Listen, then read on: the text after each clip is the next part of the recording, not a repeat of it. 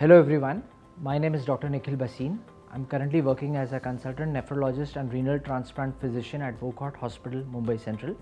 Today we would be discussing about kidney transplant.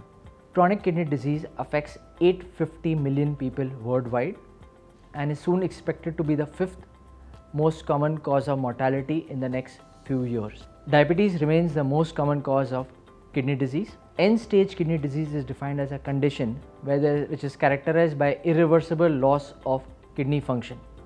At this stage, what options do our patients have? They can either opt for dialysis or they can opt for kidney transplant. Kidney transplant no doubt remains the best form of kidney replacement therapy. What is kidney transplant?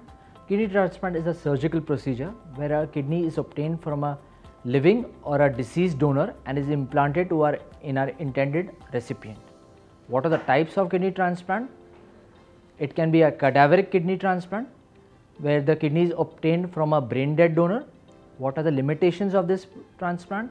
It has a very long waiting period. Patients have to wait for a period of 5 to 7 years to get a kidney, and the demand exceeds the supply. Living transplant.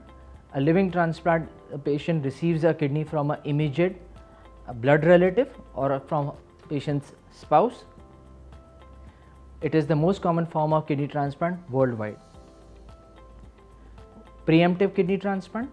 Preemptive kidney transplant is an option where these patients can undergo a kidney transplant before they start dialysis, or they need a few sessions of dialysis before the transplant.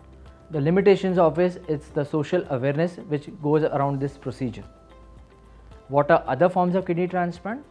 Other options are a paired kidney exchange or a swap kidney transplant, where a intended donor and the recipient are incompatible to each other, and in such a case we find alternate pair who are also incompatible with regards to each other, and as a result we can exchange the donor kidneys.